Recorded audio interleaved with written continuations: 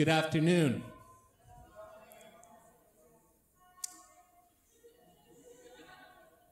Western University is situated on the traditional territories of the Anishinaabe, the Haudenosaunee, the Luna, Piwak, and the Attawandaron peoples, who have long-standing relationships to the land and the region of southwestern Ontario and the City of London. The local First Nations communities of this area include Chippewas of the Thames First Nation, Oneida Nation of the Thames, and Munsee Delaware Nation. In the region, there are 11 First Nation communities and a growing Indigenous urban population. Western values the significant historical and contemporary contributions of local and regional First Nations and all of the original peoples of Turtle Island, also known as North America. Good afternoon. As some of you know, I'm Patrick Mann, Director of SASAH, the School for Advanced Studies in the Arts and Humanities here at Western. It's a pleasure to welcome you, our honored guests, colleagues, students, to this first iteration of our new SASAH speaker series. Before I welcome Dean Michael Mildy, who will introduce Alice Munro Chair in Creativity, the singular author Nino Ricci, I want to say a few words about our program and about this series. SASAH. Many of you know us already, and I believe that you and others in and beyond the university are going to come to know us better in the months and years ahead. Recently, we adopted the headline, Learning with Humanity, because we want to signal that we're a program that values learning in its many forms and contexts as a key to human well-being, an activity and a process that must be sustained throughout our lives and therefore becomes sustaining. In essence, our line echoes the assertion by John Dewey that, quote, education is not preparation for life. Education is life itself, close quote. To be a bit more specific about who we are and what we do, our new strategic plan says, and this is brief, SASAH is a nationally recognized undergraduate program focused on an interdisciplinary education centered both within and beyond the arts and humanities. We're committed to inspiring and promoting innovation in teaching, creativity, and community engagement, and to producing ethical, knowledgeable citizens, capable of leadership and of meeting the challenges of the contemporary world. Now, that might sound like institutional spin, but if you meet our students, and I hope you do if you haven't, if you witness our courses and committed faculty leading them, and generally keep up with what's going on at SASAH, you'll know we're serious about it. Now about the speaker series, very briefly. Last year I had a lot of conversations with our advisory council, our faculty and university leaders, with our students and other friends of SASAH, in order to do some thinking together and planning. In the midst of it, a group of us made a bus trip to a meeting in Toronto, and on that trip, Gabriella Solti, an artist and consultant who was helping us with the process, was scanning an article when she came across the line, "Technologize the future." And she turned to me and asked, "What about humanize the future?" What a great question.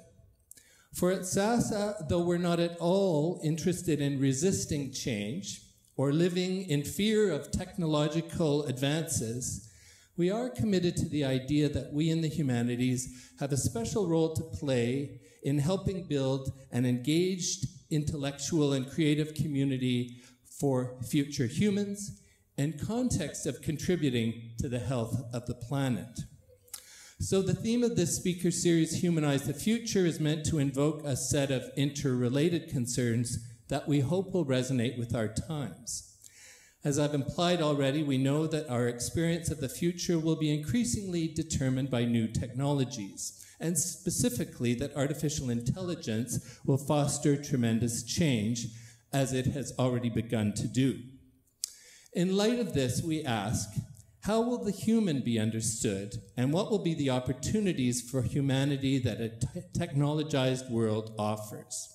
Alongside this, we wonder how the traditional aspirations and practices of the humanities will move forward to help sustain the needs and desires of people, while also enabling us to acknowledge that we live alongside the other than human. And how will our humanity look in a world where we need to be increasingly accountable in important and often new ways?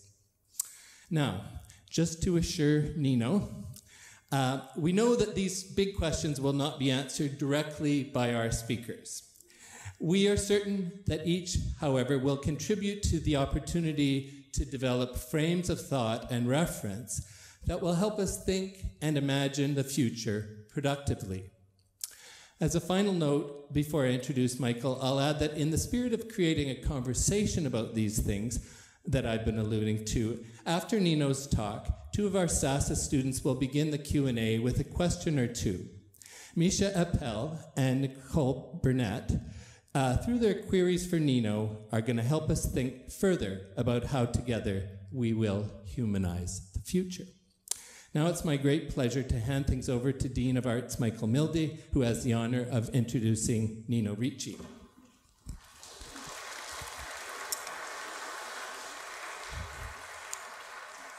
Thank you, Patrick. And it's a great pleasure to be here and to introduce Nino, but I'm going to say just a couple of words about the Alice Munro Chair in Creativity, wherein Nino is the inaugural holder of that chair. So, how many people here have heard of Alice Munro? Yeah. And if you haven't, go Google her right now.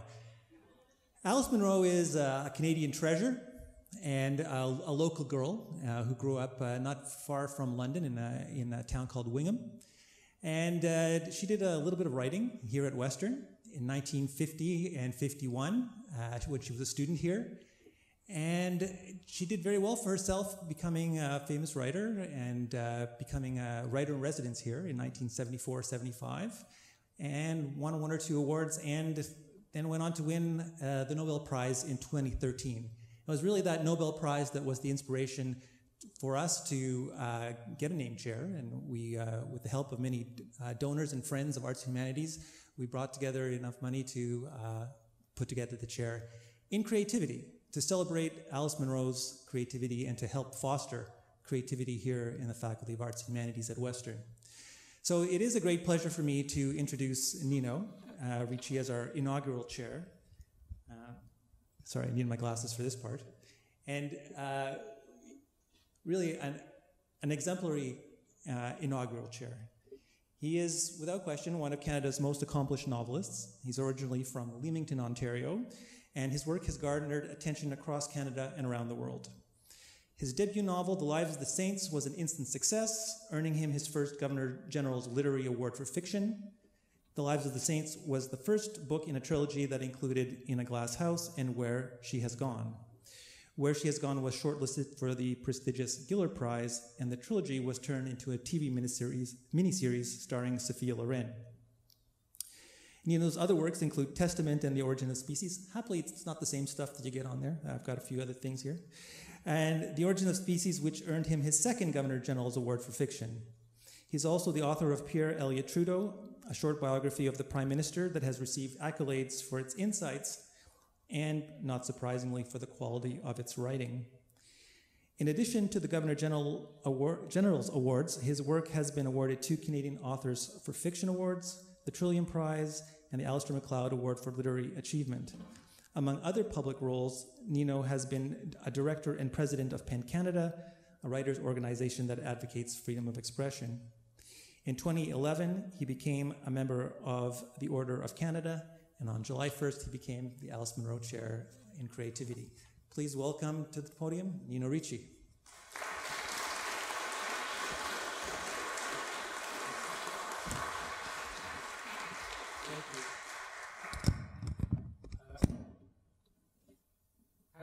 If you'd only told me, sorry.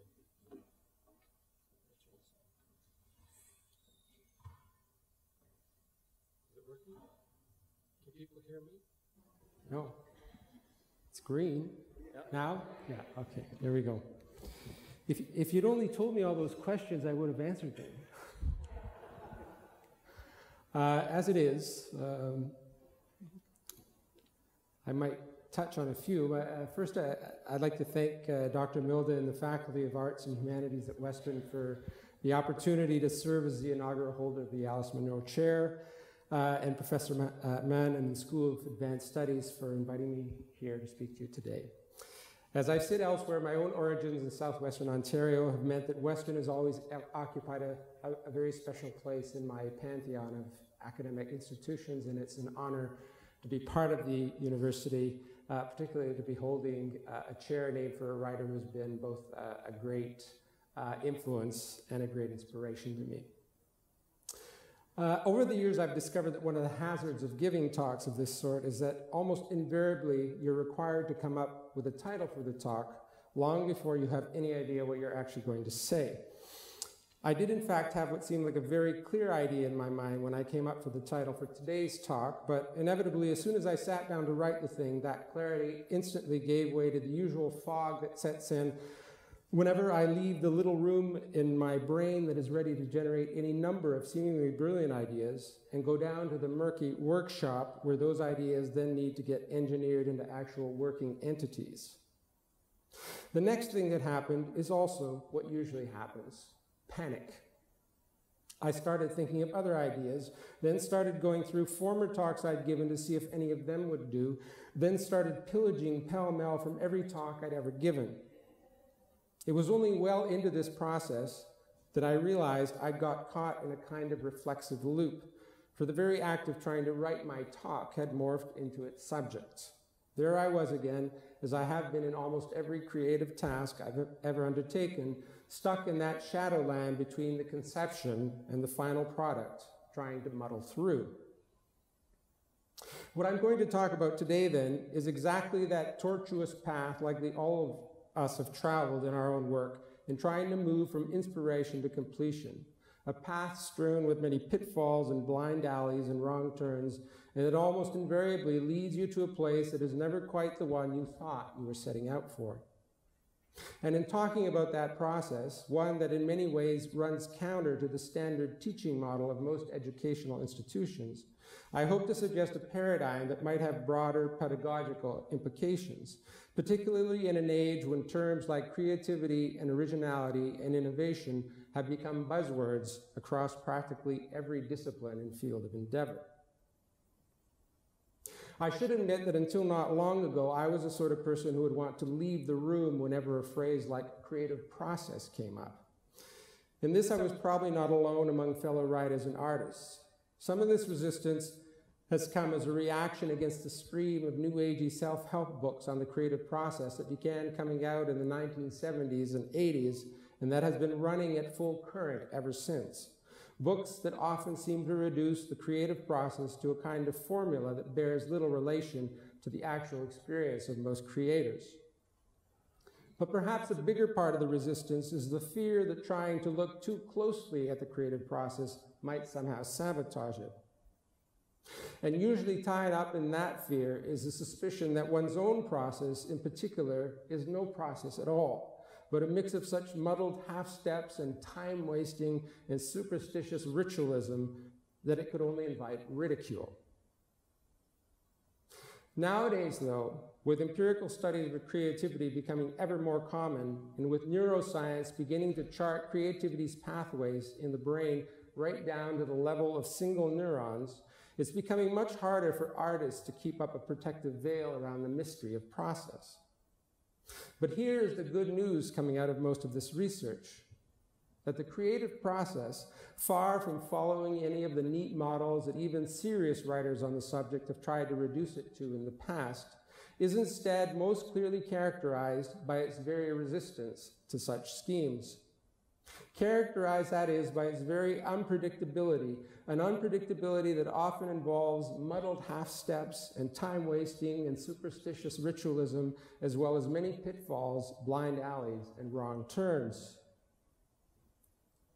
In their book, Wired to Create, Scott Kaufman and Carolyn Gregoire analyzed the process by which Picasso, for instance, came to paint his masterwork Guernica. Asked to create a mural for the 1937 World's Fair in Paris, he spent months doing mostly uninspired sketches around the oft-repeated theme of the artist's studio. But then he abandoned the idea for a new one after reading an account of the then recent bombing of the small Basque town of Guernica in the ongoing Spanish Civil War. Over the next month, he completed some 45 sketches that included numerous versions of the various figures that would eventually appear in the final painting. In some cases, it was the earliest versions of the figures that ended up making the cut. In other cases, later ones. In some cases, the figures in the sketches were wildly different from anything that showed up in the painting. Even after he moved onto the canvas, he continued experimenting with new figures, often painting over ones he had already finished. Picasso was a seasoned artist by then, with many masterpieces under his belt, and yet his artistic process remained fairly chaotic, with many false starts and much backtracking and little evidence that he himself had any clear idea where he was going until he got there. Such a process, of course, runs counter to the model most of us are taught for completing tasks, one that encourages a linear progression towards clear goals and that privileges the rational over the intuitive, the conscious over the unconscious, the definite over the ambiguous. And yet it is almost always the latter forces that are crucial in the creative process, along with the willingness to remain in uncertainty about where you are headed, as the distance between starting and end point can often be vast. Vladimir Nabokov, for instance, described the initial shiver of inspiration, as he put it, for his infamous novel Lolita as being prompted by a newspaper story about an ape in the Paris Zoo that had produced the first drawing ever penned by an animal, a sketch that showed the bars of its cage.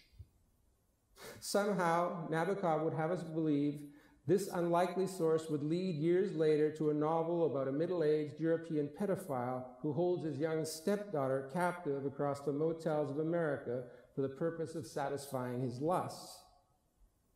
When I first read his explanation as an undergrad, I suspected he was having us on, engaging in that evasiveness about process which most artists are given to.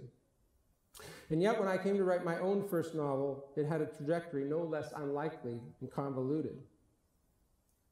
That novel, Lives of the Saints, is set in a village in the Italian Apennines in the 1960s and tells the story of a woman who commits adultery while her husband is working overseas. I began writing it in the spring of 1985 and used a version of it as a thesis for a master's in creative writing 2.5 years later, before finally finding a publisher for a revised version of it 3 years after that. The original inspiration for it, however, went back 6 or 7 years before I started it, to a piece of erotica I had considered writing as an undergrad to earn some quick cash about an incestuous relationship between a brother and sister. I never wrote that piece, but for some reason the idea stayed with me, and when the time came to start my master's thesis, I began to wonder if it might form the basis for a novel. To moderate the incest element and add credibility, I thought of making the siblings only half-siblings, and of making the sister the product of an affair. That got me wondering how much I actually knew about adultery, given that it wasn't very common, at least as far as I had been told, in the rather tight-knit Italian community I had grown up in. But then I remembered a book I'd read about a village in southern Italy where illegitimacy had in fact become quite widespread, because wives were often separated from their husbands for years while their husbands worked overseas. From there, the whole novel suddenly unfolded in my head as a kind of seamless spool, or rather, what at that point I was still thinking of as merely a sort of prologue to the novel about the brother and sister.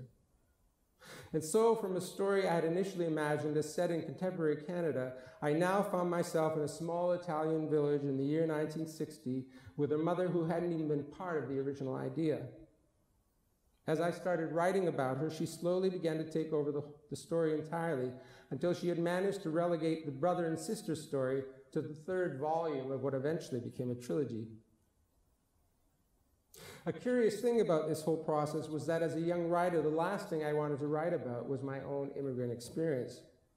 This was at a time when a great deal of lip service was being paid in this country to the official policy of multiculturalism, but when its practical manifestations were mainly in ethnic folk festivals that ended up reinforcing ethnic stereotypes rather than challenging them.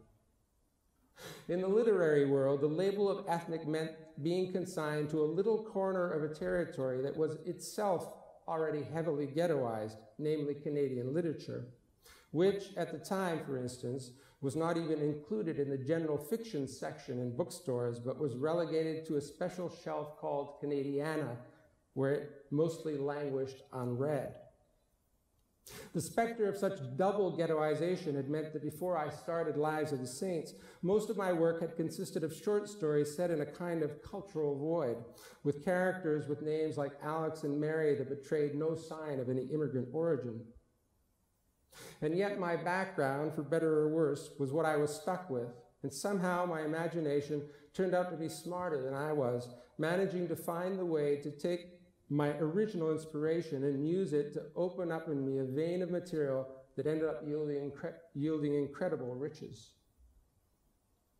In this way, a short piece of erotica had turned into a novel, then the novel had turned into a trilogy. At the time, I didn't even know what a trilogy was or what rules might govern one. All I knew after I'd finished the first draft of the entire story was that I had far too much material to hope to graduate before I reached the term limit for my master's program. I therefore petitioned to divide the story into 3 parts and to submit only the first part as my thesis. And so a trilogy was born. Along the way, of course, there were any number of false starts and blind alleys and wrong turns. Early drafts of the story, for instance, contain an extensive appendix on forms of suicide, as well as astrological birth charts for all of the major characters. As it happened, I was very much under the influence at the time of Freud and of postmodern theory, as well as of Thomas Pynchon's Gravity's Rainbow, and all these influences still figured very prominently in the thesis version of the novel that I submitted to graduate. Luckily, not long after graduation, I gave a copy of the manuscript to my girlfriend's mother to read, and all those Freudian and Pynchonian and postmodernist passages that had got past my thesis committee now came back to me flagged with little sticky notes with big question marks on them. This spurred me to a wholesale revision of the book, in which I whittled it down by 1/3 to the version that was eventually published. In the process, there was a lot of material over which I had agonized for weeks or months that ended up on the cutting room floor, some of it quite amusing and clever. Yet somehow this final ruthless edit was the easiest part of the whole process, for by this stage I could finally see clearly the story I hadn't known I had intended to tell all along. Another curious thing about that first novel, however, was that though it represented, in a way, my reowning of my own cultural roots, probably my greatest unease as I was writing it was whether I had the authority to do so. I should point out that this was well before any of the appropriation of voice debates that have now become common. My question, rather, was a practical one, given that at that point in my life I had spent at most a total of perhaps 3 months in Italy, and only about half of that time in villages of the sort in which Lives of the Saint is mostly set. What made me think I could write about such a world with any accuracy? As it turned out, once I started writing, it seemed I knew a lot more about that world than I thought I had, partly through the visits I'd made there, and partly through my upbringing, and partly through reading and research I'd done over the years in one form or another. And yet I still vividly remember speaking at an event in my parents' home region when the book came out in Italian, and gazing out at the faces of my uncles and aunts and cousins in the audience, and suddenly wondering at the arrogance of what I had done.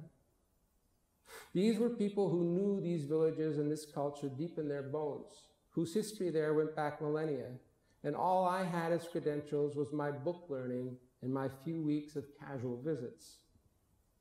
And yet at the same time, I was glad of the innocence that had let me push on regardless. This too is part of the creative process, that the imagination has a way of pushing through to understanding, and even though its papers might not quite be in order, it needs to be left free to slip across every frontier if it is to enter the unknown territory that it doesn't quite know is its goal. I suspect that part of that goal for me, though I certainly couldn't have articulated this at the time, was to try to find a way to understand my own cultural background outside the narrowing lens of a marginalized ethnicity. By starting my story in Italy, where my characters didn't have to think of themselves as part of an ethnic minority. I was in some sense left free to leave their Italianness out of the picture and to think of them merely as fully human, with all the diversity and possibility that implied. The messiness that marked the creation of my first book and the circuitousness by which I finally came around to understand what it was I was trying to get at has indeed marked all of my books. If anything, the messiness has only gotten worse over the years as my projects have become more ambitious and the amount of raw material I've had to sift through has grown vaster. So too have the false starts and wrong turns and blind alleys. My tendency, of course, is always to think that if only I was smarter or more disciplined or more insightful, I'd be able to get my books written more efficiently. And I suspect this is a tendency a lot of us have, in part, again, because it is one that is encouraged by our education system. There is very little room for messiness in the standard educational model. There is very little room for trial and error. The most rewarded path is almost always the one that moves most quickly from clear problem to clear solution. And this is true not only in fields like business and the sciences, but even in the arts. Creative writing programs, for instance, which have seen exponential growth in recent years, tend to favor poetry and short fiction over novels or other longer forms, not because students prefer those forms, but because they better lend themselves to goal and grade-oriented teaching.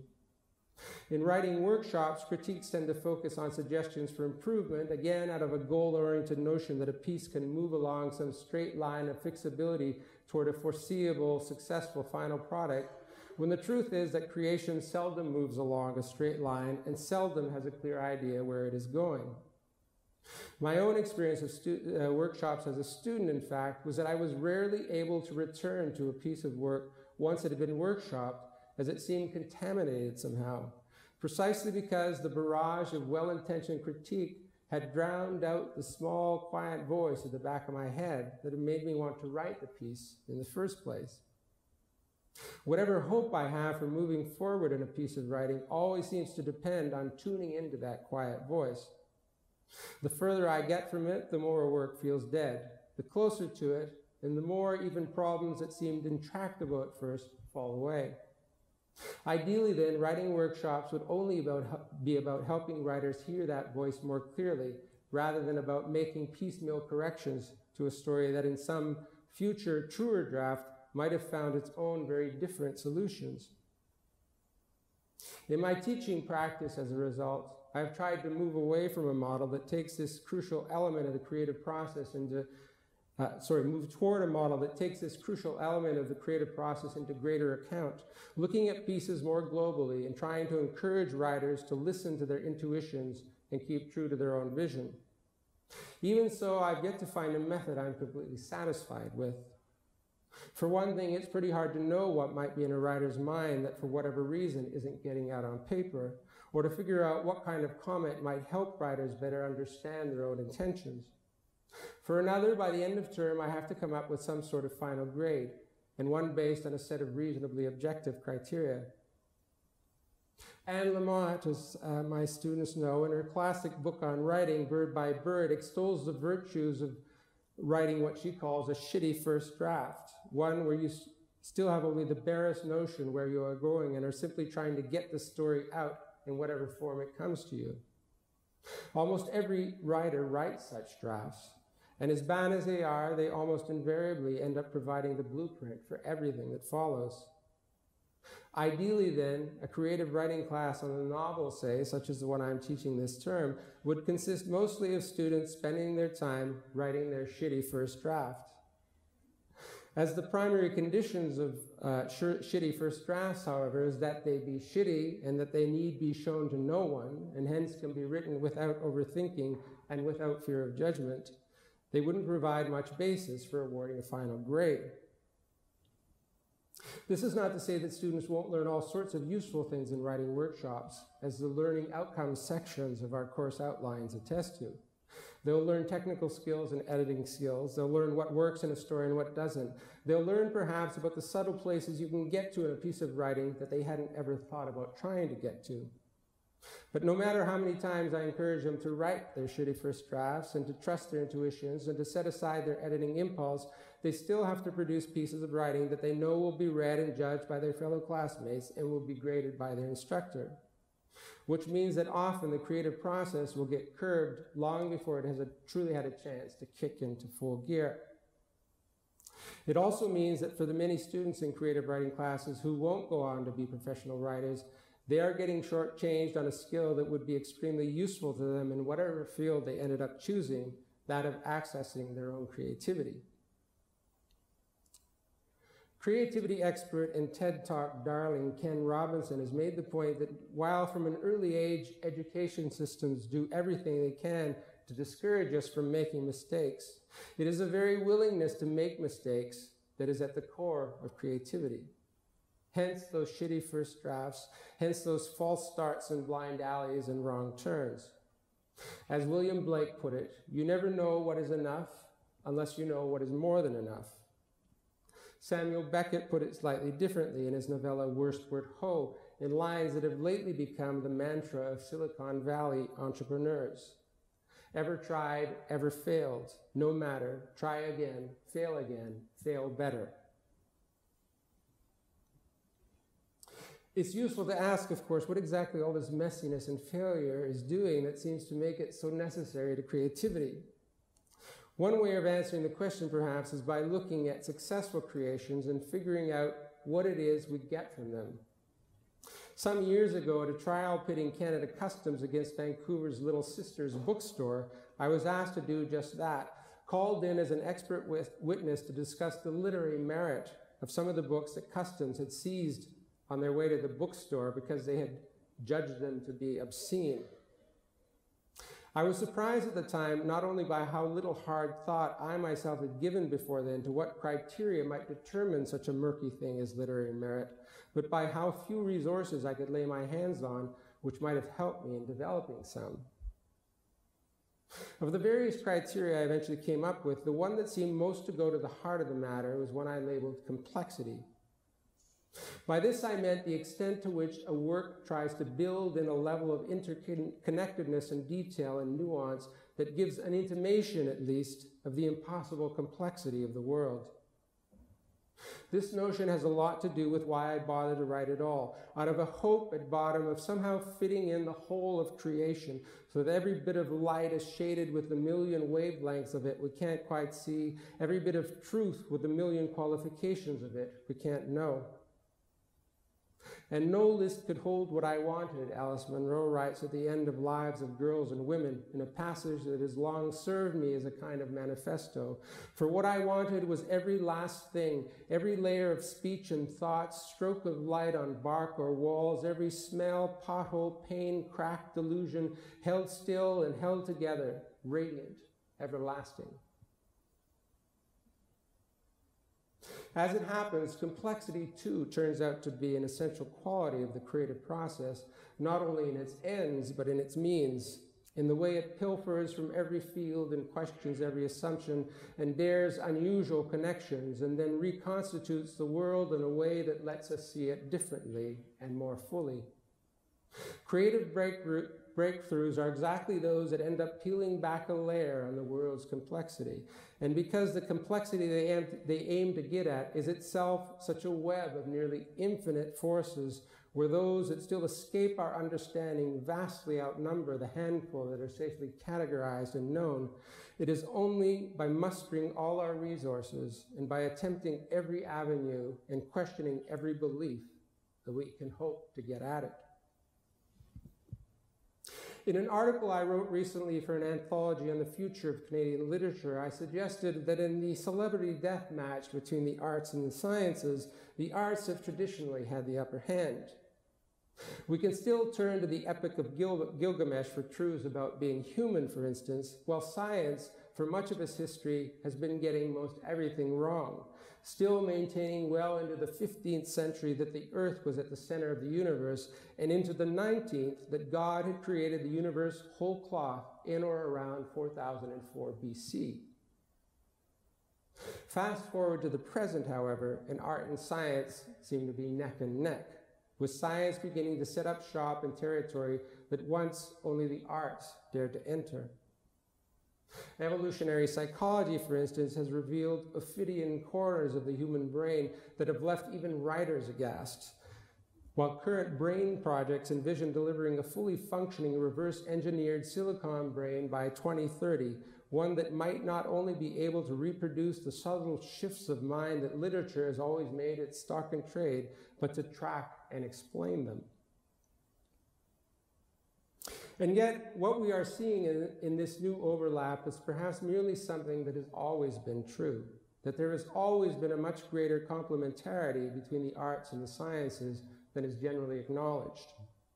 One of the courses that proved most helpful to me as an undergrad in my study of literature was a science course that traced the nature and growth of scientific thought from the ancient Greeks to quantum mechanics.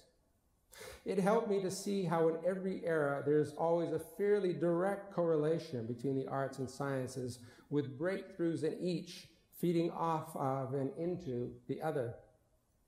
No doubt that's because in both fields, in the end, they rely on the same sort of creative thinking for their breakthroughs and insights. If the arts continue to have an advantage, however, it is that they have always placed creativity at their center, whereas the sciences, whatever lip service they might pay, have tended to regard it with deep skepticism. The history of science continues to show that almost every major advance was initially greeted with skepticism or outright hostility. Charles Darwin, whose insight on natural selection came about in the usual messy way of such insights, as a result of taking a trip to the Galapagos that he had undertaken merely to put off making decisions about his future, and on having a professional shooter along with him who took the trouble to label his specimens carefully, and on happening to read an essay on population by Thomas Malthus, held off making his insight public for 2 decades because he knew he would be denounced by all the men of science who had earlier been his mentors. Yet his theory now forms the bedrock of our understanding of the natural world. Similarly, the notion of brain plasticity was dismissed as nonsense when it was first proposed nearly 100 years ago. Yet in recent years, it has revolutionized our understanding of the brain and its capabilities. Science often commits the hubris of thinking that the scientific method gives it some sort of privileged access to the truth. And yet the fact is that it continues to get things wrong. Otherwise, the sorts of ongoing paradigm shifts that people like Thomas Kuhn have charted would cease to be necessary. Nor is there any shortage of unknowns on which the scientific method is yet to shed any light, in which the imagination will surely have to play a large role in getting to the bottom of. Consider, for instance, that scientists now acknowledge that perhaps 85% of the universe is composed of so-called dark matter, a substance that is yet to be isolated and about which they can say very little for certain. And this is to say nothing of the unknown unknowns which the future will surely eventually open up to us. We live in times in which the need for creativity and insight has perhaps never been greater. Students entering university today do so in a world that in perhaps 5 or 10 years may already be radically different from the one they live in now, requiring different skills and different knowledge and different training. One thing we can be sure of, however, is that it will require creative solutions, and we ignore at our peril the job of rethinking our educational structures and practices so that they work to breed creativity rather than suppress it. I've been very heartened so far by the many initiatives I've seen at Western to address these very issues, among them the SASAH program, and hope that during my time in the Alice Munro Chair, I'll be able to contribute in some small way to that process. Thank you.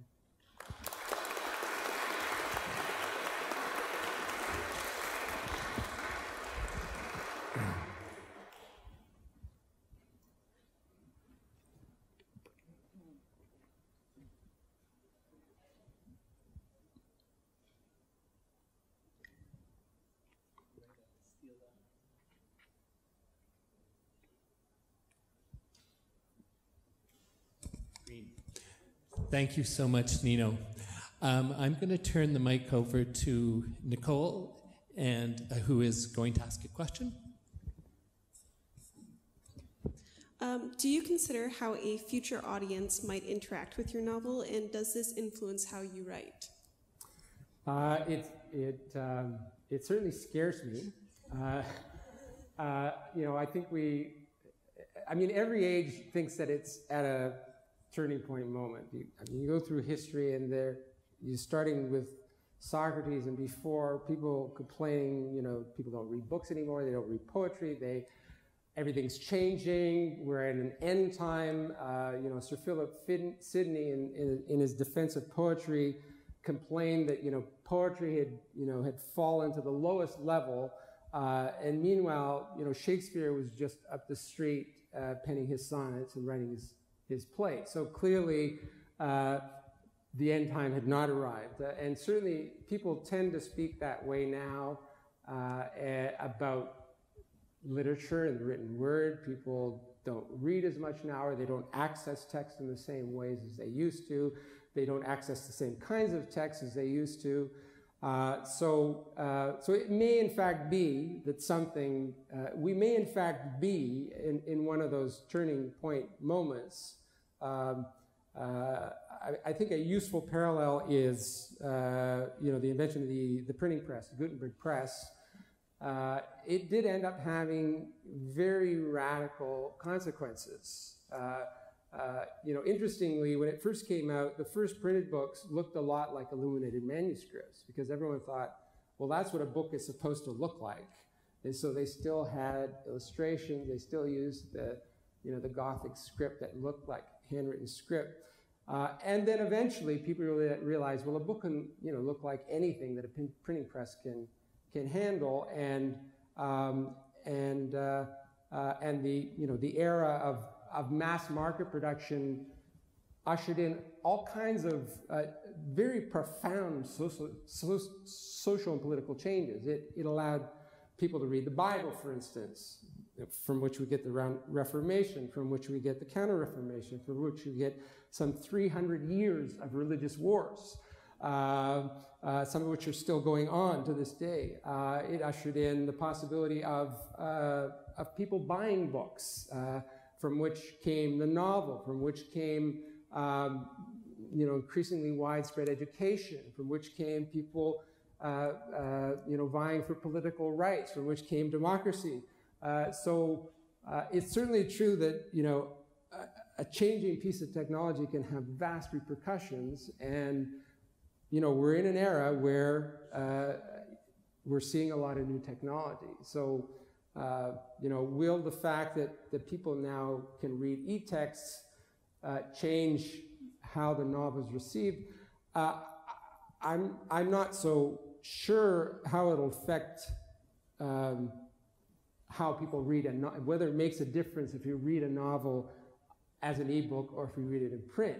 But I do think that eventually people will say, well, why are we reading a novel? You know, this thing can do all kinds of things. It can show me pictures, it can show me movies, it could do, you know, 5 things at once.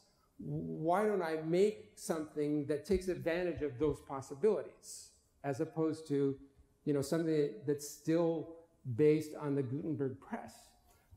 So that will happen. There's no way of stopping that kind of development. So you know, people have been talking about the death of the novel for decades. It may be that we're getting closer because technology now allows people to access media differently, and people will do that. You know, McLuhan said the medium is the message. There still seems truth in that. People make TV shows because they're TVs. They wouldn't make them if TVs didn't exist. So I do sometimes have this feeling that, you know, I may be among some of the final generations of novel writing as we have understood it. At the same time, storytelling continues in every form in our society. That's not going away. And in fact, it seems to have gone viral. You know, a lot of people, one of the points I made in that essay I referred to is that, you know, a lot of people like me, instead of reading a novel on the weekend, they watch, Netflix. They watch the newest Netflix serial. Why? Because often it's good. And often it does, exactly the things that we look for in novels. It tells this, credible stories of complex characters facing real-life situations, which is what novels do. Something has changed. They don't have, you don't get the sensitivity to language that in a Netflix series, you're never going to get it, that you could in a well-written novel. But the average person who is looking to access some way of understanding the world, who used to turn to a novel, is more likely going to turn to a Netflix series if it's doing the job as well. So I think that creators are gonna have to learn to multitask and adapt to new media environments, and in some ways learn to do the thing that we've been doing, since Homer and Gilgamesh, but to do it in ways that take advantage of the media that are available to us.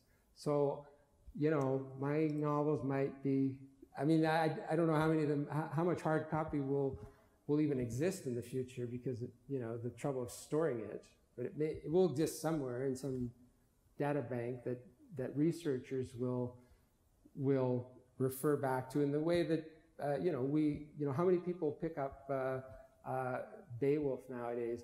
In fact, they do. That's the amazing thing, is that when a Seamus Heaney gives us a Beowulf, the public does read it, or the public does read a new Iliad. So there will be those works that will carry on that way, but the majority fall away, as happens in every age, as people move toward. People are much more likely to go see Brad Pitt doing the Iliad than to read the Iliad. Let's face it. I'm sure that movie got a lot more hits than Homer's getting. So yeah. Does that answer the question? That also answered mine. So I came up with a new one. Okay, so considering the fight between arts and the STEM disciplines that you were mentioning earlier, how do you think that we will adapt to people from the science backgrounds now holding traditional humanities jobs or positions? Well, I don't know. We're very slow to adapt. It's odd. As a species, we're very smart and very imaginative, and yet, societies as a whole move slowly, and people get entrenched, and institutions get entrenched. And it's wrong, really, to hope for radical change overnight, because you look at history. Whenever radical changes happened overnight, it's always gone badly, because people are bad, and you have a revolution. Guess what? The poor don't actually get the land. The avant-garde gets the land. Okay, but someday you'll get the land. So we have to work out some kind of evolutionary process that moves us forward. At least every little step forward helps. And I think programs like SASAH, which ask those questions. Westerns, getting students out into the community and doing sort of alternative forms of learning. These are great things. One of the point that Ken Robinson guy makes is that you learn through activity. Your brain actually starts working differently when you're out there. Confronting someone and having to do something in the real world is much different than sitting in a classroom and absorbing information.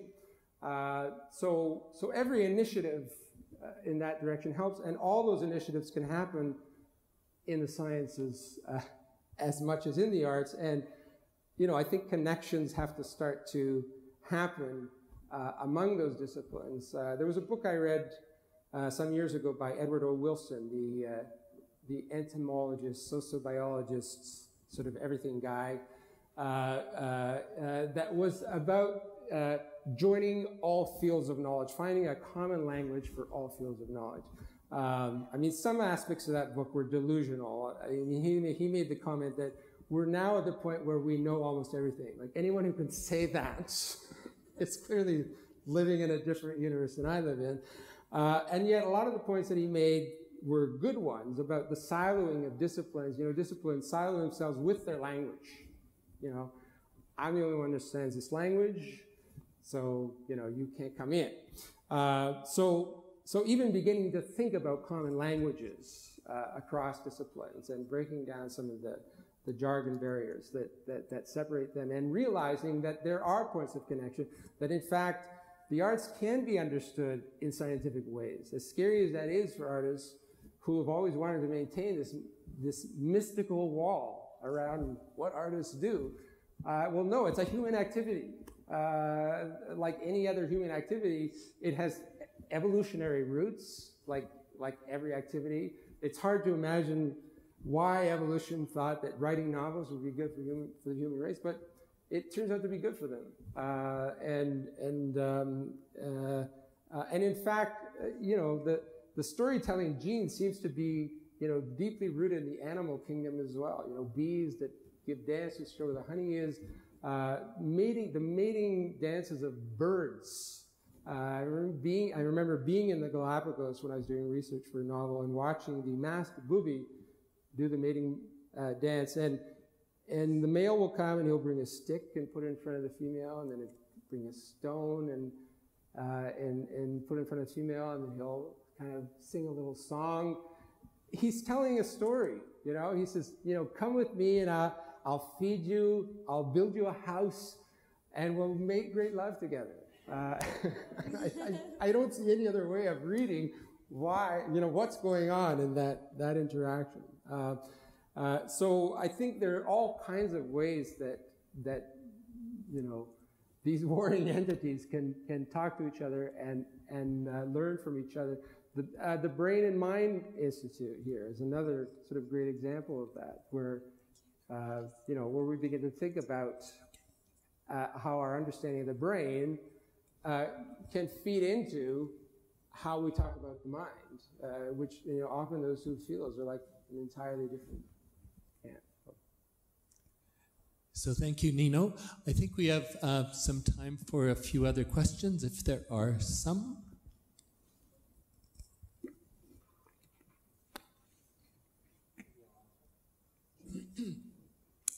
This is very much to the context of the writer or the artist's life. So I wonder if you could talk a little bit about the artist and the community. At certain stages of artists' lives, and in certain areas of the arts, visual arts being one, sometimes it feels as if artists are making their art primarily for other artists. And I wonder if you think that that's a useful thing, and also does it change over the life of a writer or an artist of some sort? Well, you know, it probably does change. I mean, there's probably a lot of variety out there amongst artists. There are probably forces that push in one direction or the other. You know, I do think that, you know, modernism may have been a bad turn in some ways. I mean, good things came out of it, but there was I think a deeply felt elitism in modernism that in some artists, you know, came out in actual fascism, which lingers in contemporary culture. You know, we still, and perhaps particularly in universities, you know, this idea of a difference between high and low culture, you know, high is good, low is bad. You know, those distinctions may be artificial ones. You know, I've had the experience of, you know, in 2 programs now of, you know, teaching students, and one by one they come to me and say, well, you know, I submitted a portfolio, they told me not to include genre material, but I really want to write genre. So clearly they were being told, well, there's a right kind of thing to write and what you want to write, which is wrong. And I think that's the wrong message. I mean, it's the point that, Stephen King makes it in his book on writing that's what people told him. Why do you want to write this, this fantasy crap, right? But that's what he wanted to write.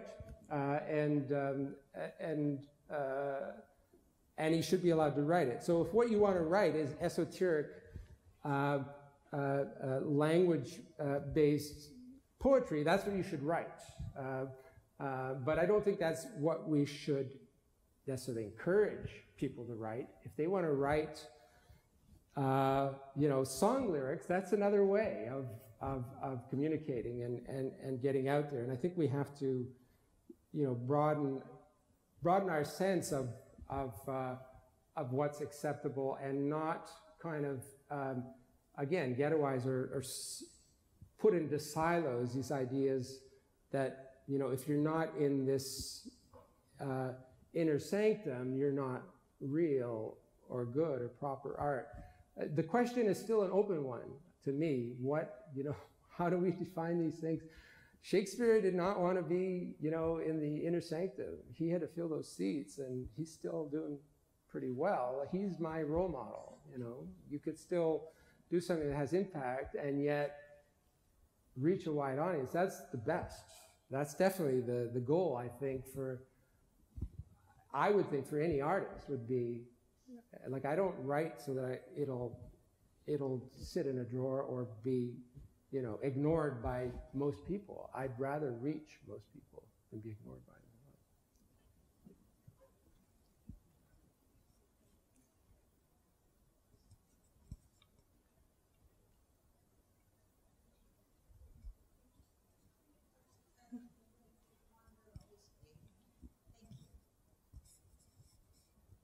Hello, Nino. In honor of the occasion, I wonder if you could comment on your imaginative relationship between yourself and Alice Munro, especially in the formative years. You've mentioned it in this lecture, and you've mentioned it in the Luminous Writers Anthology, and I think you've said it in person. So if you could embellish on that a little bit, that'd be awesome. Thank you. Yeah, it is an imaginative relationship in that we have no actual relationship. We've met twice, and the first time she actually spoke to me, I think what she said was, at some point you'll reach the point where you can't trust even your editors to be honest with you. She said that to me, and then she went on. That just sort of has been hanging in I have yet to reach that point. My editors are still perfectly honest with me. But I guess she had reached that point because, probably because, her editors were not up to her level. But as a writer, I guess, and it was particularly that, the book Lives of Girls and Women, probably because I read it when I was fairly young, that really stayed with me and that really sort of galvanized me. Because it was, it was written by someone who came from the same area of the country as I came from a small town, southwestern Ontario, and proved that you could come from small town, Western Ontario and still write at the highest level and have stuff to write about. And I think, beyond that content level, just the level of craft, the way she somehow got to emotions that just rang so true to me, but that I would not even have been able to name, until she showed them to me. But, little phrases that just sort of helped define whole areas of myself that I hadn't had words for before. I remember her, one of the stories in that collection describing herself out on a date, pretending to be the person she thought her date wanted her to be. A phrase like that, like, oh, so someone else has that feeling too, and is able to sort of encapsulate it. And so much of, what she goes through in that book, what the narrator goes through, is also about the formation of a writer as well. So it seemed to kind of blueprint not only for how writers get formed, but what's at the bottom of it, what drives them, and there was a lot in that spoke to me.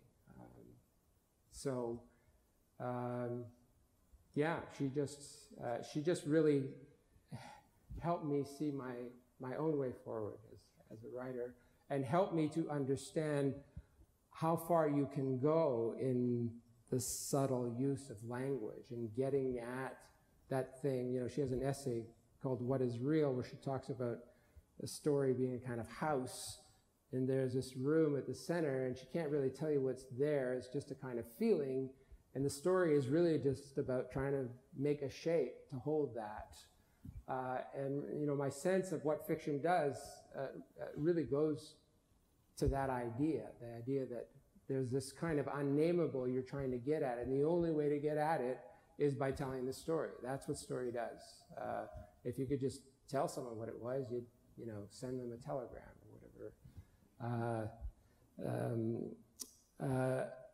But stories do that for us, and I understood that, I think, through Munro.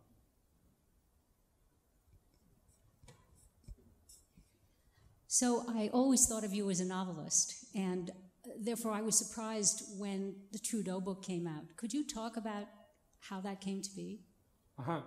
Well, I was approached by John Ross Nassau, who I knew through our work at Penn, to be part of that series.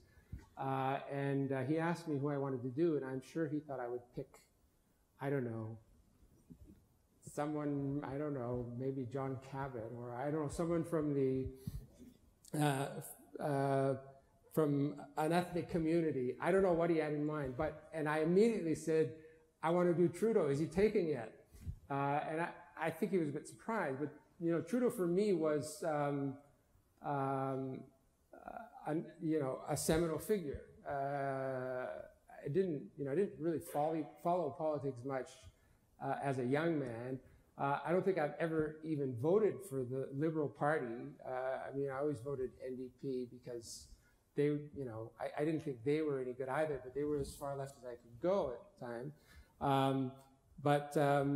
But something about Trudeau himself, I remember a friend of mine doing a presentation on Trudeau in high school, and it just captured my imagination at that point, and he became this kind of role model for me of what it was possible to be in this country. That I'd never seen that kind of a figure around me in other public figures until Trudeau came along. Someone who was educated, who was traveled, who was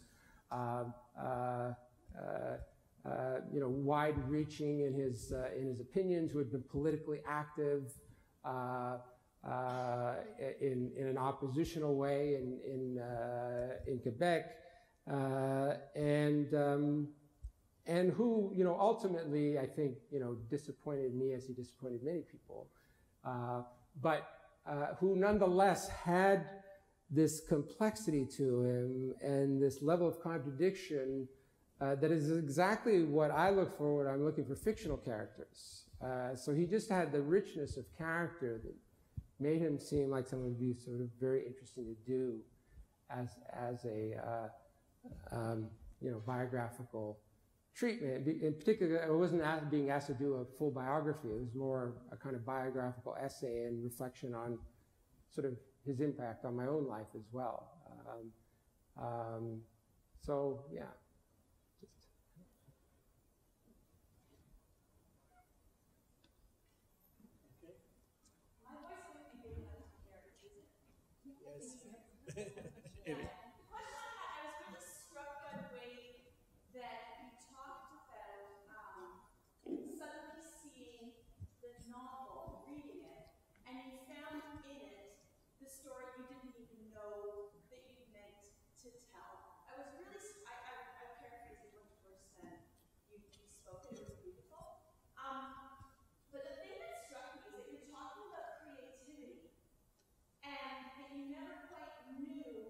When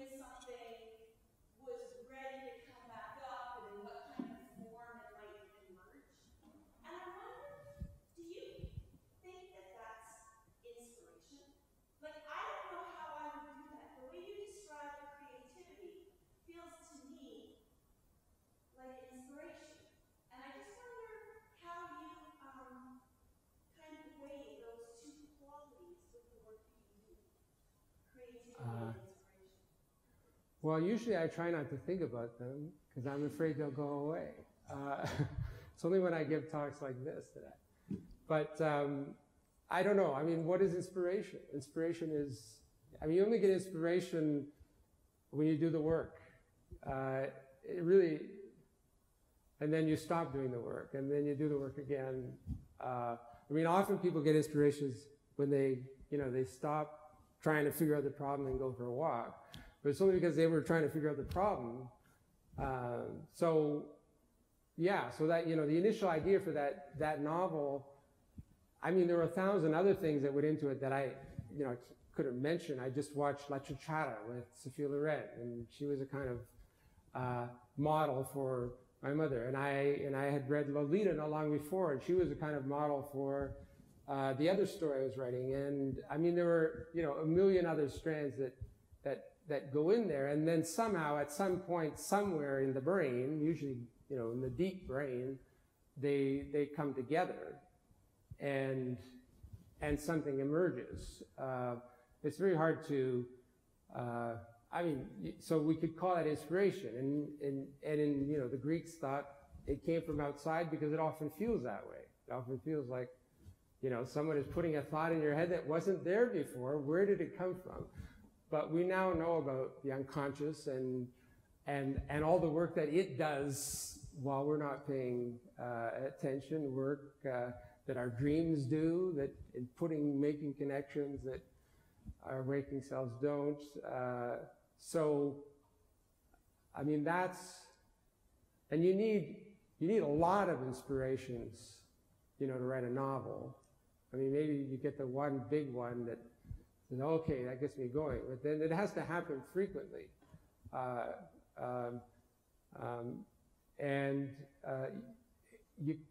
The only way that happens is by writing a lot, and usually by writing, that shitty first draft. It's it makes such a big difference to do that at the outset, because it's so easy to overthink an idea and to kill it. But that unedited, unjudgmental first bout is usually the unconscious. I think one of the books, I think Anne Lamott talks about, there's a little guy down there handing stuff up to you, and that's how you get it, is by releasing the editing impulse. But it's so hard for us to do that because we're taught otherwise, and so many of us believe it has to come out right at the beginning, but it never really does. And as I tell my students, you write 20 pages of crap, and then at the end of it there's an image, and that's it. That's the bit of gold you need to get going. But you never would have got there without that 20 pages of crap that was essentially all the dirt you had to throw off to get to that nugget. Does that? Yes, Nick.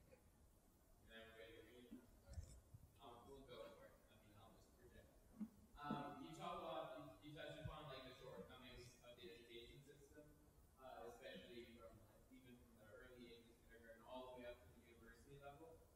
Relating to creativity, it's a tough question to answer, but how might you consider revamping that education system in your way, and that might help foster creativity in the society? That's a really big question. I have really little expertise. Certainly, I think it's certainly true that it starts early. I saw this in my son, who was the most curious person in the world. He wanted to know about everything, and then he started school, and bit by bit, I'd see it falling away. And I saw him also ingesting this idea that he wasn't smart. Somehow, school taught him, to not be curious, and that he wasn't smart. That's what he learned in his first years of school. So clearly something was going wrong. Or now, they've been testing out this different math approach of, problem solving versus learning the multiplication tables. And, Doug Ford has decided back to the multiplication tables because our scores have been falling. well, you know, they've only been trying the system for a few years.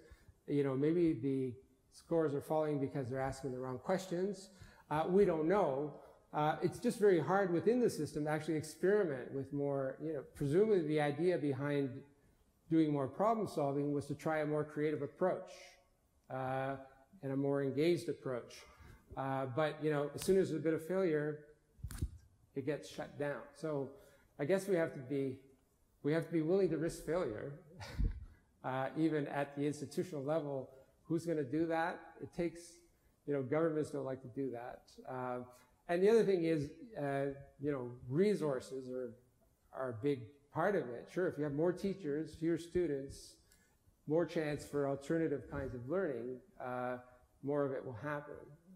But, you know, there are lots of alternative schools out there that do things differently. Why aren't they the norm rather than the alternative? We know how to do it in those schools. Import some of those ideas. You know, I think an alternative models tend to find that students learn best and do best when they're encouraged to pursue their interests, which doesn't happen in traditional schools, but happens in an alternative environment. So, I mean, there are all kinds of things that can be done, but, you know, whether the will and the resources are there yet, I don't know. Yes.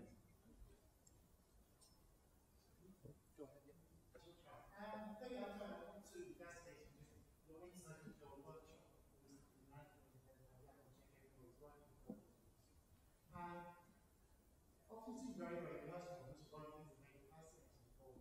We're really following on from the question we just had.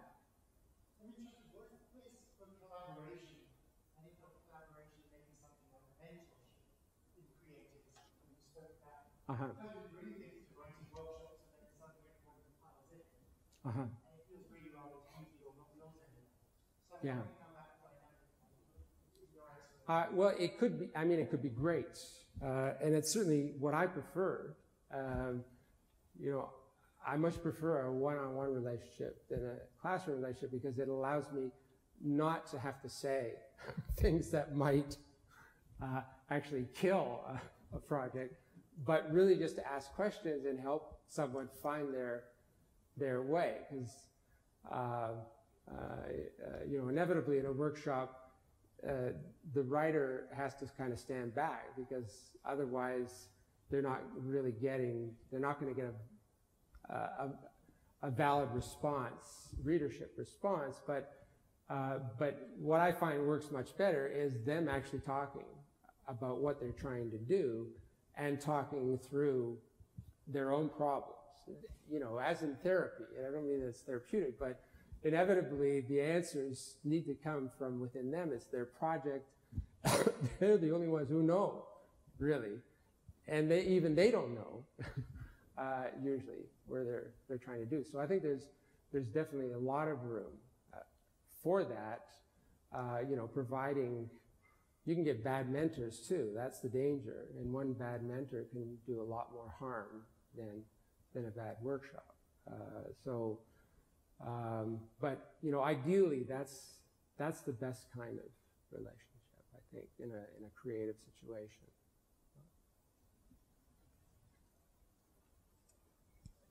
Maybe with that, we will wrap it up. I have the honor to thank you, Nino.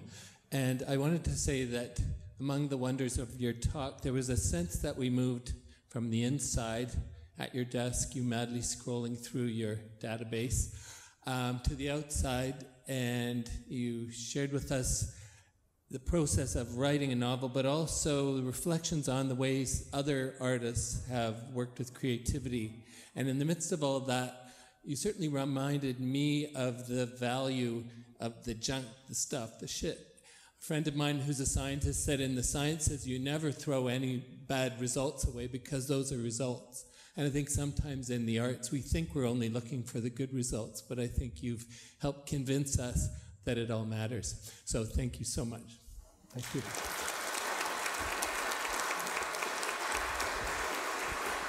Thanks, guys, for your questions.